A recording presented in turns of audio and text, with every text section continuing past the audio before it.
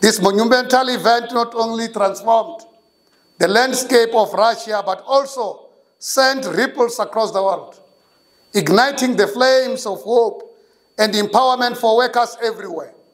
As we commemorate this historic moment, we must remember the words of Vladimir Lenin.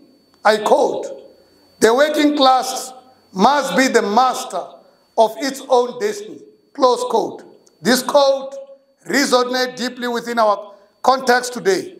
It underscores the necessity for workers to seize the control for their futures, to stand united in the face of adversity, and to advocate for their rights.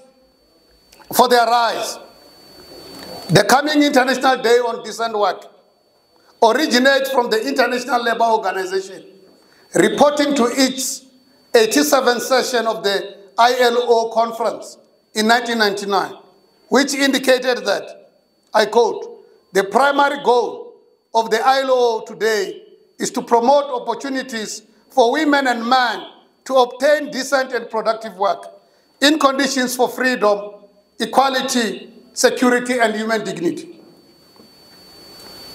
This assertion led to the concept of decent work launched in 1999.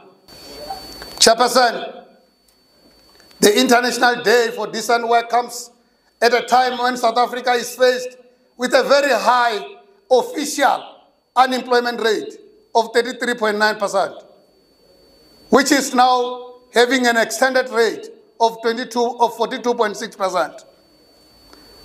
And this unemployment rate is hitting women, youth, and Africans than any gender, race, and age. Thus, we call upon workers in this province to join the ANC-led government in a deliberate effort to contribute in the struggle for decent work by filling all vacant positions and creating a conducive environment in which we can create more work opportunities.